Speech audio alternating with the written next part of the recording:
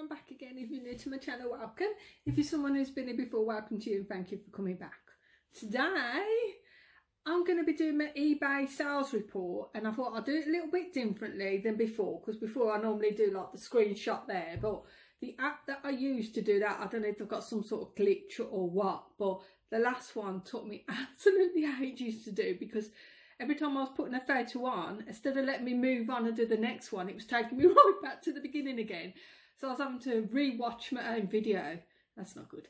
No, re-watch and try and find the point again and add it on again, add the new photo. So it took absolutely ages. So I think they must have some sort of glitch. And the last time as well was the same. And I thought, no, I can't do that again. It took forever. So what I'll do now, right, if it's okay with you lot, I'm just going to show the pictures in a minute and do a talk over video. Talk over about I'm going to show the photos, just tell you what they are and what I paid for them, and then do a talk afterwards, because I appreciate that not everybody wants to hear me ramble on about stuff. So if you're just interested in my sales, I'll just do that now. So that'll be coming up in a second, then I'll be back in a minute. So this coach dress sold for $1.99. I've obviously lost on that, but I just wanted to get rid of the clothes. This book $16.99. I think it was a free for a pound book, so I was proper happy with this. That even. This skirt sold for £9. I haven't made much on the clothing, but I just wanted to get rid of them. These shoes have gone abroad. The buyer's happy with them at £25. Probably paid a fiver. These hotter shoes as well, I probably paid £5. Sold them for £23. These CDs, I can't remember how much I paid. It wouldn't have been more than a pound for them, $4.99. This dress, Topshop dress, I've had it for ages. Sold it for $14.99. This compact disc player I got from the charity shop around the corner from me, sold for £20.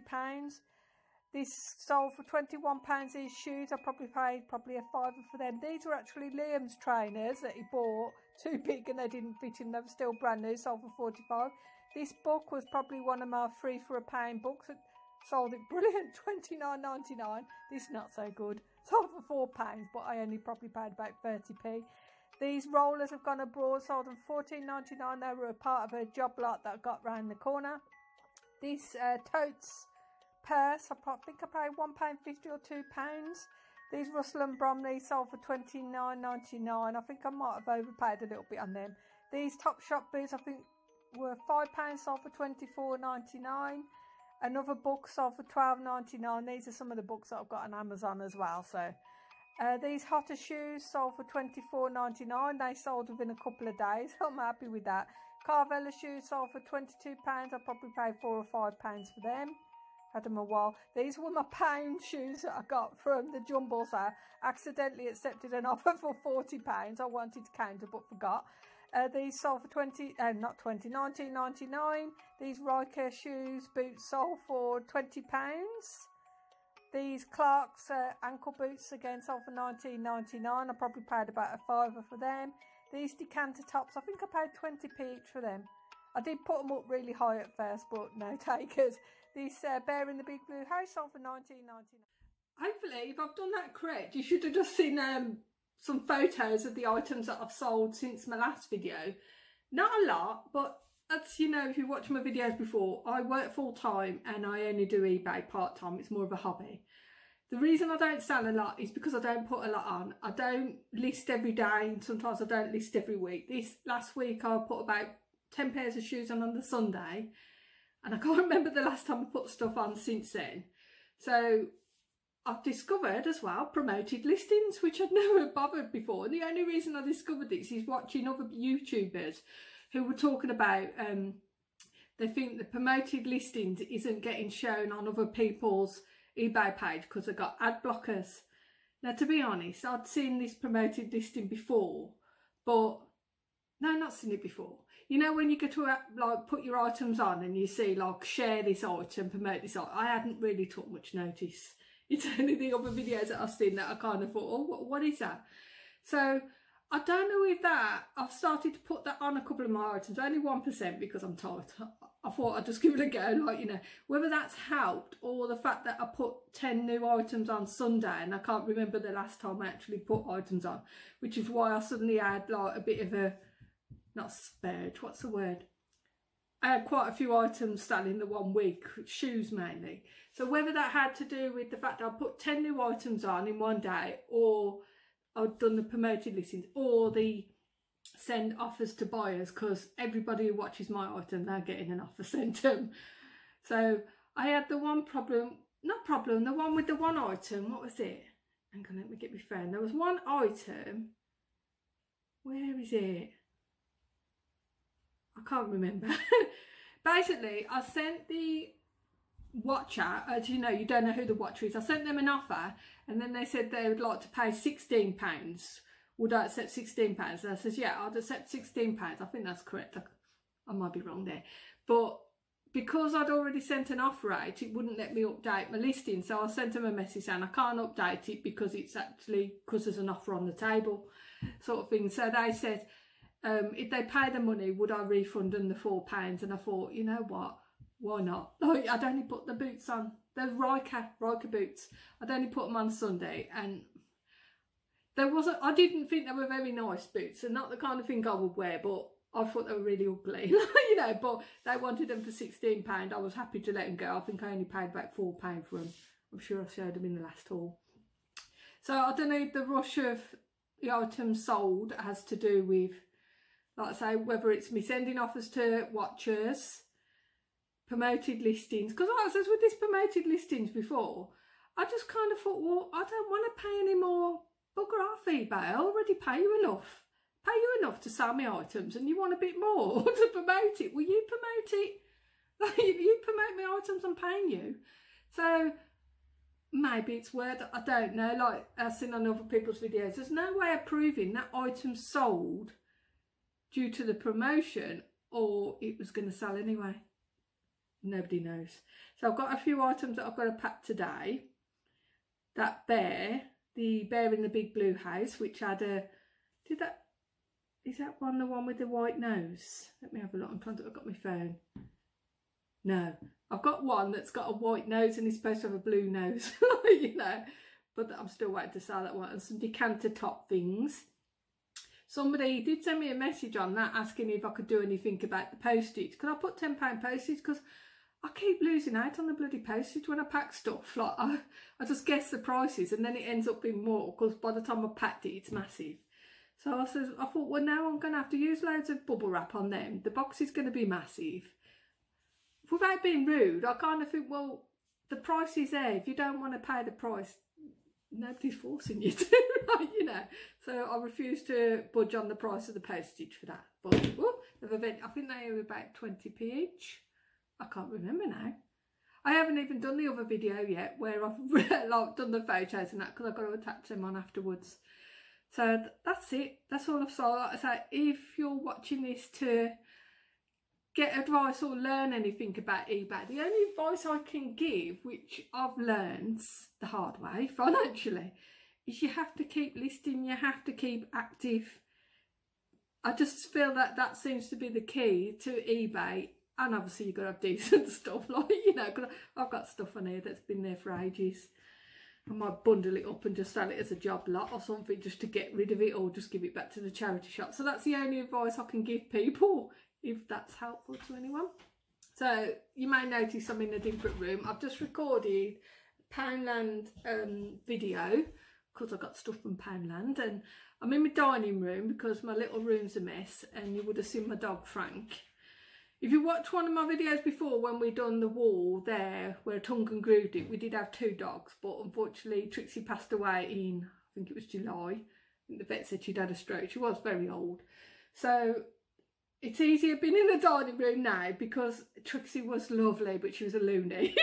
She would have been trying to jump on the table and everything. She was completely nuts. She's gorgeous. So now we've just got Frank.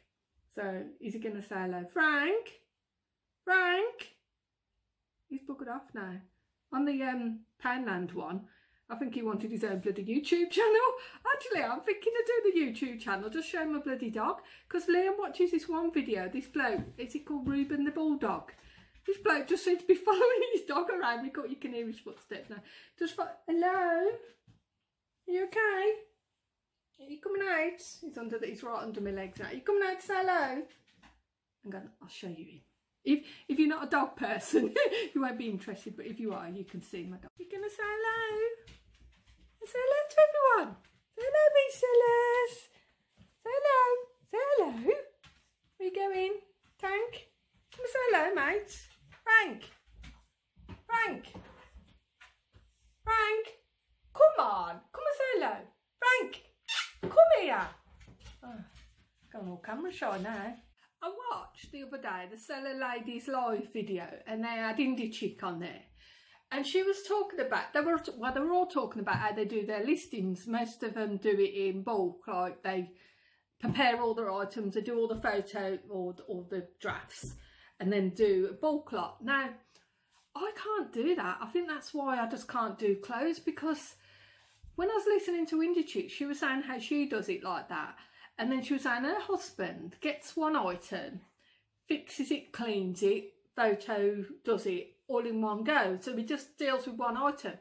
And that's how I've done it. I've always done it like that. Because when I've been watching the other people's videos, I'm like, I think I'm doing it the long way round. You know, I think I should be doing it in bulk, but I can't do things in bulk. I have to do things in order. Believe it or not, I do try and be all, like, I've got to admit, I'm the same at work. When I've got a job, I have my certain way of doing it. Like, you know, I have to do this first, then that, then that, then that. I can't do this, that. So I don't forget how to do it. I have an order that I like to do things, and even if someone distracts me, I'm like, hang on, you know, whoa there, I've got my order. You have to wait. No, I'm not that rude, honestly, but I'm like, oh, give me a minute, like, you know, just let me finish this, because if I don't finish what I'm doing, I'm stuffed. But basically, my point was, however you do your eBay listings is down to you, whatever works for you. I know Karen Sells Clothes says this a lot, don't compare yourself to others, but I actually think over the past year or so, I have been sort of comparing myself to other people and thinking, I don't do it like that. I just do one individual item at a time. I can't do... don't get me wrong, if I've got the shoes, I've got like a bag of shoes. But I literally get the one pair of shoes, clean it, like, you know, check it all over and everything, research it, do my photo, like do all the description, then do my photos, then that's away. Then I'll pick up the other pair of shoes. I've got to admit, on the odd occasion, if they're really dirty and need scrubbing under the sink, like, you know, the soles and that, I'll do a couple of pairs of them. But when I come to the listing, I have to do one at a time. That's just the way I do it. And to hear Indie Chick talking about her husband doing it that way, I thought, thank God for that, I'm not the only one, because I'm actually beginning to wonder, is that why I don't make any profit? Is that why I lose interest? Because I'm not doing it right. Not lose interest, but like I said, I think I was comparing myself to other people, and that's just wrong. It's just wrong. Just do, at the end of the day, do what suits you. I'd say I don't use eBay to make a living. I have a full-time job, but if anything happened to my full-time job, even, I would want to do eBay full-time, because I just love it, basically. Not so keen on Amazon at the moment, again. Basically, I had an email about something to do with Germany. You've got to sign up for some tax thing, and I just ignore Amazon because I don't like Amazon. The customer service is shocking. I don't like the way they treat the sellers. I think this Jeff bloke needs to sort out I mean, I know he's a multi-millionaire, but he's an arsehole personally. You know, well, I shouldn't call him an arsehole. I don't know the bloke. The way his company is run towards sellers, I'd say they treat... I'm wording it really bad. I'll take that back. He's not an arsehole. It's probably a really nice bloke. But the way Amazon customer service treats their sellers is shocking. It's just really bad. I mean, at the moment, like I said, I think I've been deactivated. Although my stuff's on there and it says they're active, when I look on Amazon, when it goes to the Amazon page, they're not there. Because it was saying something about, on Germany, it's been deactivated because I've got to go on my laptop and see what it is. But I can't even be bothered. I'm just so fed up with Amazon. I'm just like, you know what, go away. I'm not interested. At least, although eBay has its faults, many faults. I mean, I was watching Karen's video earlier where she was saying about the scheduled listings. She'd been charged for scheduled listings and she shouldn't have been charged, and she spoke to different customer services and got different responses. Well, to be honest, I find Amazon customer service worse. You think eBay are bad? If anybody who's dealt with Amazon, nah. So I think I've been deactivated, and you know what, stuff them, I don't care. Do what you want, Amazon. Like I said, Jeff, or whatever, Jeff Bezos, I can't remember his name, is a multi-millionaire, but maybe he should use some of that money in training some of his staff. And why have you made your sellers? I just find Amazon very hard work. I really do. Even when I used to do my jewellery, it was like 1 minute it was straightforward, then the next time I'd go on, and what I used to do before had been taken off. And then you've got to use barcodes on your stuff, and you're like, why have I got to use a barcode when it's my own individual item? So then I had to go on eBay. God, this is long-winded, isn't it? I had to go on eBay to buy barcodes, to use the barcodes, and I'm like, why? I just find Amazon, like I say, for eBay's faults, it's a lot more user-friendly, I personally find, rather than Amazon. So that's my little bit of a rant. I'm just annoyed that I put all my books on Amazon and now I think I've been deactivated. So I'm going to put them all on eBay, but a couple of books are sold, but a lot of the books that I'm picking up are specialist books. So what I'm doing is basically undercutting Amazon. I don't care.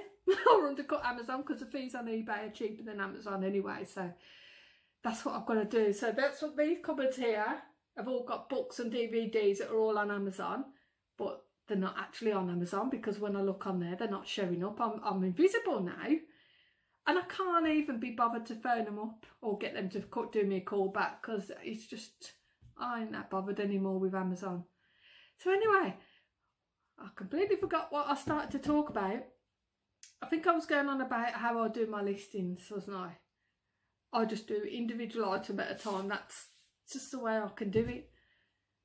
So yeah, so I start off talking about one thing and then I end up rambling. That's why I thought I'd do me sales first, because I know some people are just interested in what's sold.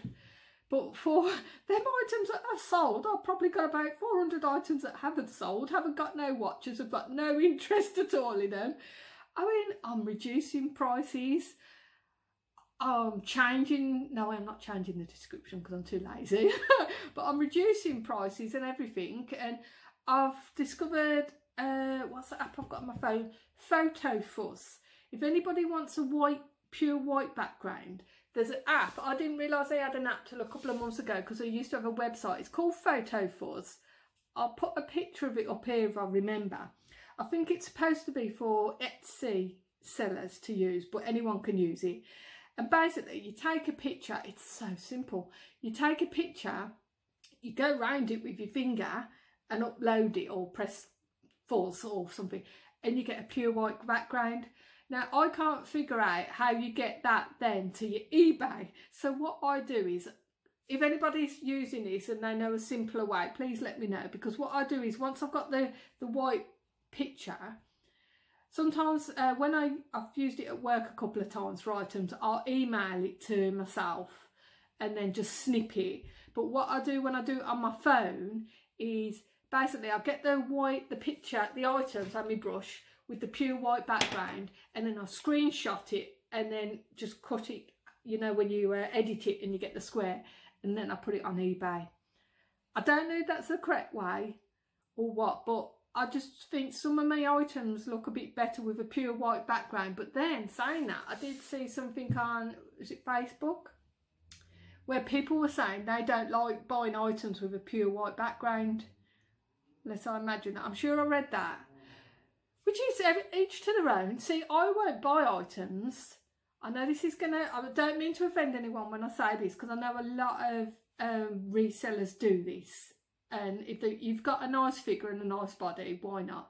But I don't like seeing items of clothing on people. I don't know why. I don't, it's just the way I am. If I see somebody selling a t-shirt and they're actually wearing it, it kind of puts me off. I don't know if anybody else feels like that. I don't know if that's just me. My battery's low on this, so I'm going to have to round this up. The battery light's just come on. So yeah, so I don't know if that's just me. And if you are one of these resellers who take photos, some of the women look beautiful on it and they've got amazing figures, and fair play to them. And I think, probably I'm a little bit jealous, I don't know, like, you know, but if I see an item and the person's wearing it, I just don't want to buy it. It's just my personal opinion. But there you go. So, like I said, I've got to go because the battery's going to go in a minute and I've got to charge it, and I've actually got to pack some items up as well. So, thank you all for watching. Thank you to, I'm talking fast, sorry about that, I don't mean to be rude. Thank you all for watching. Thank you to everyone who subscribed. If you want to give this video a thumbs up, I'll be really grateful. Thank you.